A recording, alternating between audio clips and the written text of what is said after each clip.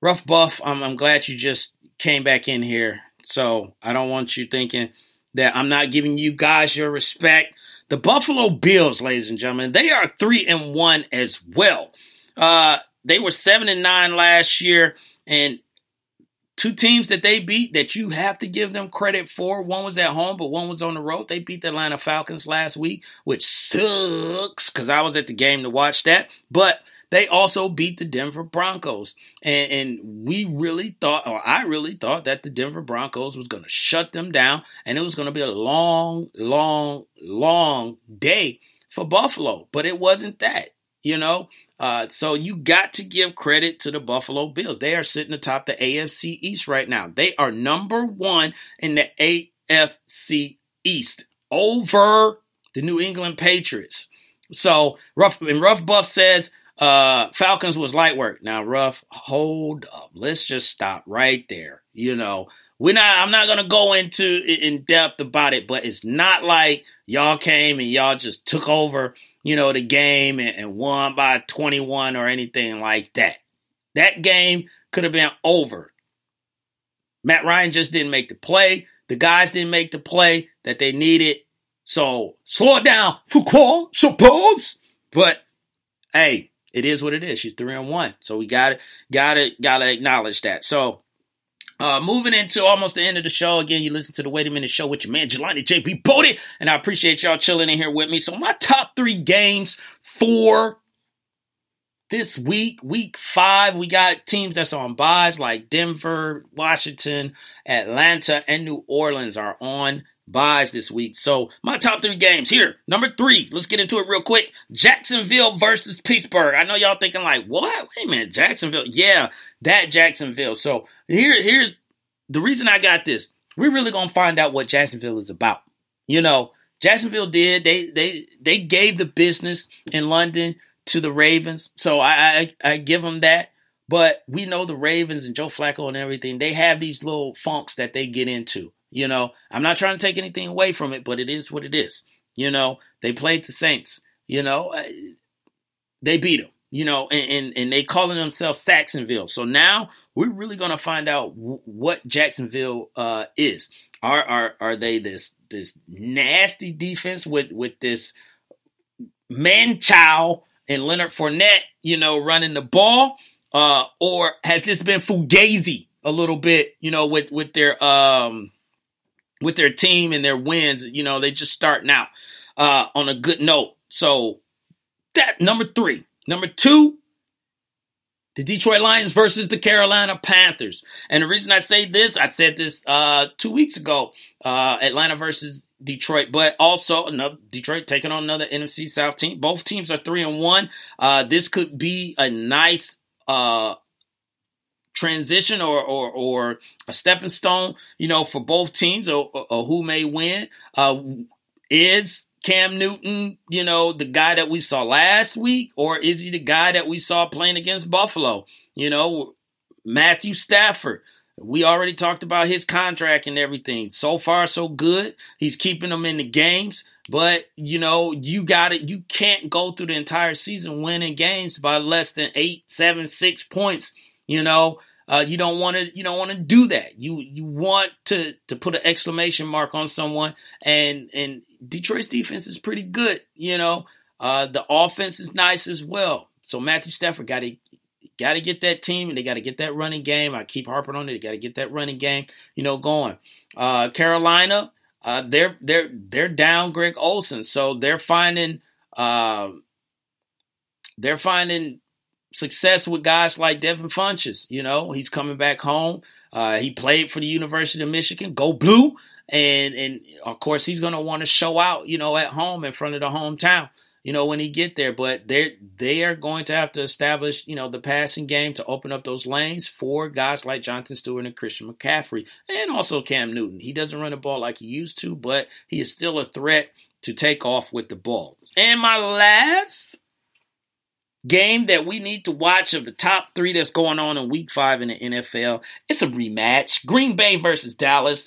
We don't even need to go into all that other stuff. I'm hoping, we get Ty Montgomery and he'll be able to play, in this game. But basically, we're living off of what last year's game was, which to me was by far the best game that year. Playoffs or non-playoffs. It was bananas the way they, Dak was moving up and down the field, and Aaron Rodgers with the pass that he made. And, that game was just awesome. So we're just looking for something like that. Hopefully, we'll see. I'm not going to say hopefully. We'll see if Zeke will play as well, because that is still, hanging over his head. That could come down at any moment. And if it does, and the suspension is reinstated, it will be immediately. So he may or may not play, this game this weekend. But Dallas versus Green Bay, to me, will be, a game to keep an eye on. So, again, top 3, Jacksonville versus Pittsburgh. Number 2, Detroit and Carolina.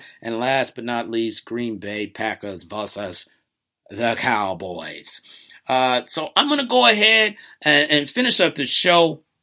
And I have a lot of stuff at the end of the show with, Biggest Losers, or Big L Award, I'm sorry, or, Can't Stop, Won't Stop, whatever.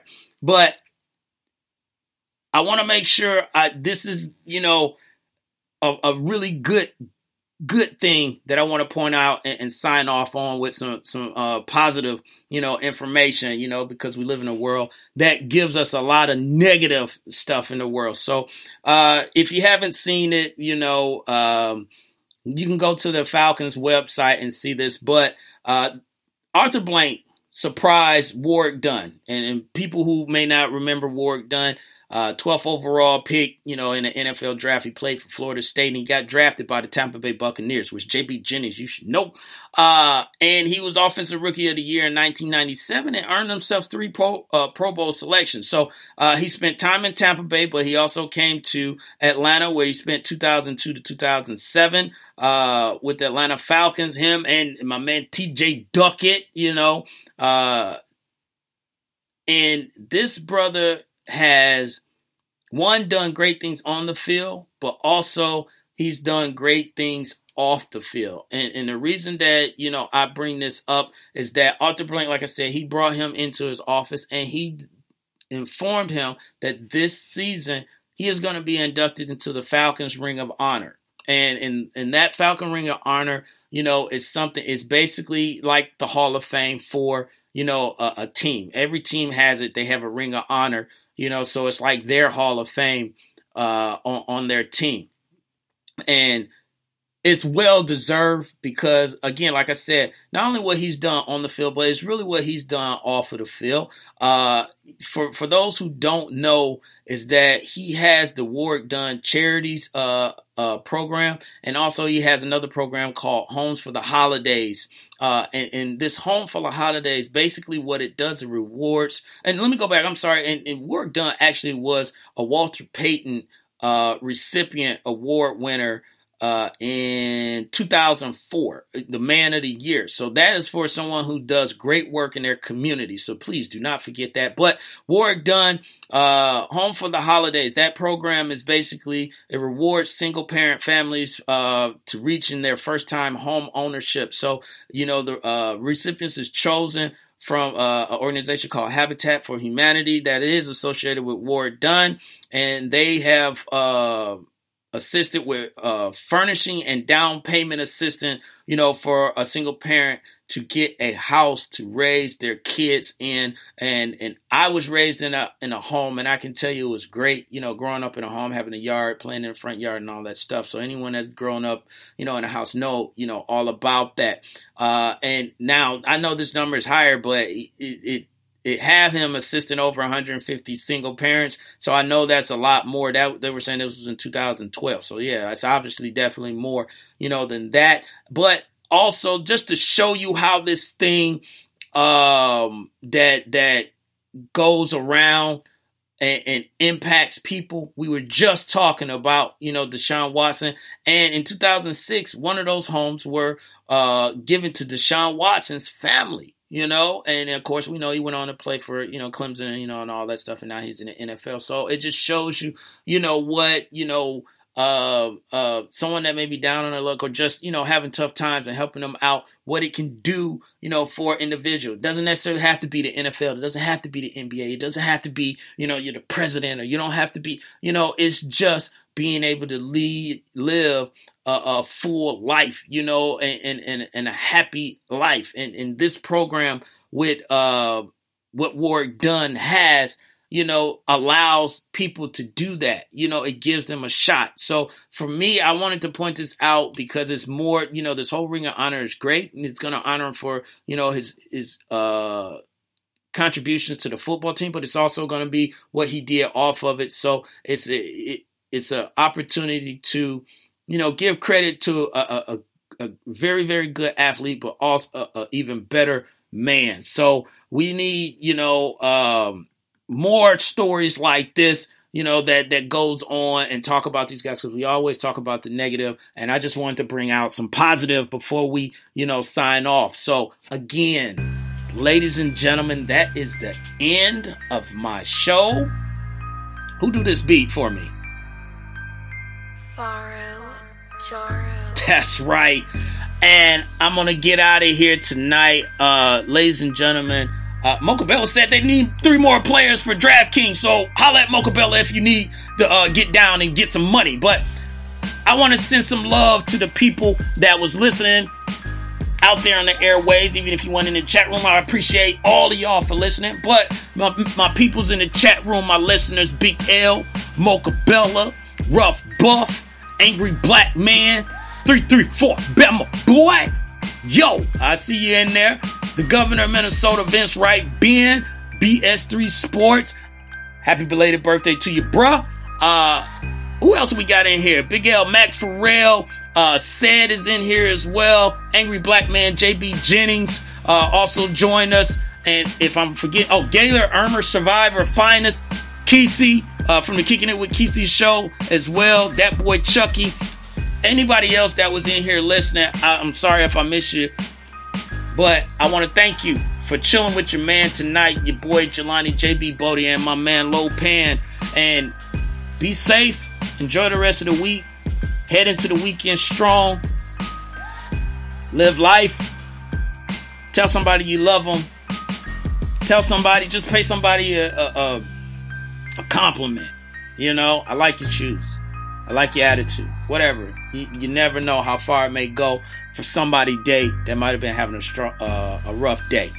So for your man, Jelani JB Bodie, and my boy Lopan, we're going to go ahead and get up out of here, and we'll holler at y'all again. So, 2 things as always. Stay positive and push forward. And I'll holler at y'all later. Lopan, let's go!